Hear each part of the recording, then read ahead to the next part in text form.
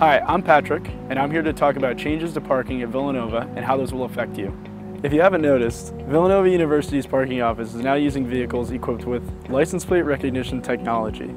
This system allows for license plates to be automatically scanned to check if you have a valid permit. This allows our officers to check lots faster and more frequently, as the system notifies them of any parking violations. As students, we still have to register our vehicles online.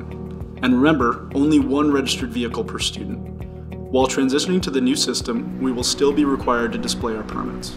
Another important note, vehicles must park with their license plates facing the aisle, or you may receive a ticket. This system will help ensure adequate space for those who have paid for a permit, preventing others from taking your space. Overall, the LPR system will make parking easier and more efficient, while also reducing plastic waste. To register a vehicle or find out more information, visit villanova.edu/parking.